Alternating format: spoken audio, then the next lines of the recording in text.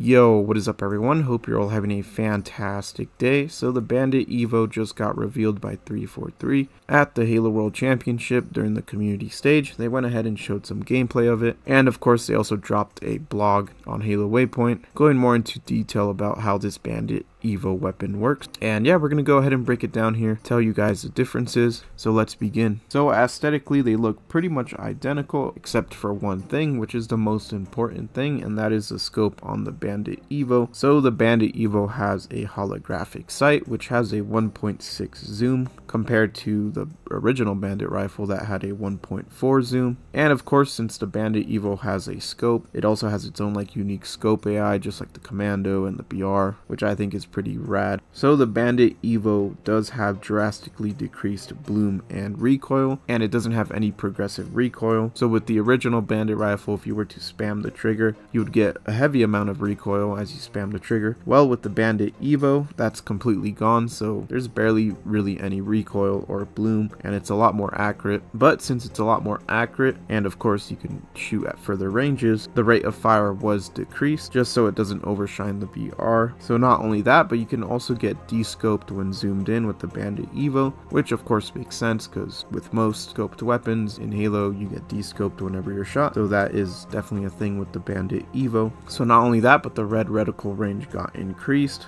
for both Bandit rifles. And for people wondering what's going to happen to the default Bandit rifle now that we got the Bandit Evo, it will still be available in social playlists. After all, the Bandit Evo is more of a competitive focused weapon, but they did make sure to, of course, take in consideration the rest of the sandbox when making this. So not only that, but your Bandit coatings do apply to the Bandit Evo, because let's be honest, that would be weird if they made a separate weapon core which is just for the Bandit Evo. So the Bandit Evo also has its own new reticle. Instead of the original Bandit rifle, which had like more of a hexagon reticle, I would say, the Bandit Evo has two circles. It's more like the Halo 5 Magnum's reticle, because let's be honest, this is supposed to be honestly the Halo 5 Magnum. The spirit of the Halo 5 Magnum has been transferred to the Bandit Evo. Basically, that's what they're pretty much aiming for. So not only that, but of course this weapon is going to be the new ranked starting weapon. So it's going to replace the BR. Definitely going to be quite a twist, because I know people love their BR. I'm definitely all for it. I enjoy single shot weapons a lot more, but we'll see what happens. With that being said, that's all we know about the Bandit Evo so far.